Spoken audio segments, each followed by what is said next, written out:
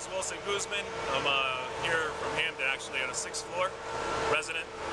Basically today, you know, we had a smell of smoke and I opened the door and I thought there was an alarm going off in another building here, but it was pretty thick smoke even on the 6th floor up there. You know, I was a little bit nervous, thought I was going to be trapped up there, so made my way down the stairs. A lot of thick black smoke in the stairs. And this is my dog Maddie. My name is Alicia. I live on the 3rd floor. We heard the fire alarm go off as soon as the power came back on, and we went out to check to see if it was a false alarm or anything, and then I just heard people say get out, and I ran down the stairs.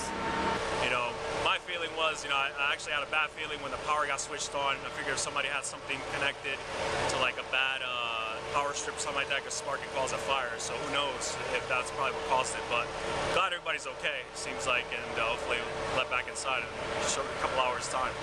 And I noticed you've got somebody with you. Who's this? This is Bosco. I rescued him from actually a kill shelter in North Carolina. You know, he's half Border Collie, half American Husky, and we're glad to have him. You know, we see too many stray dogs, and you know, I'm glad to have been able to rescue him. He's been a great companion. And so I'm sure you're very happy that you were able to bring him down with you today. Yeah, I had to grab him quickly. He was trying to grab one of my shoes. He likes to chew on sneakers, but you know, I was able to grab him and quickly make my way downstairs. So I'm glad I got the little guy out in time.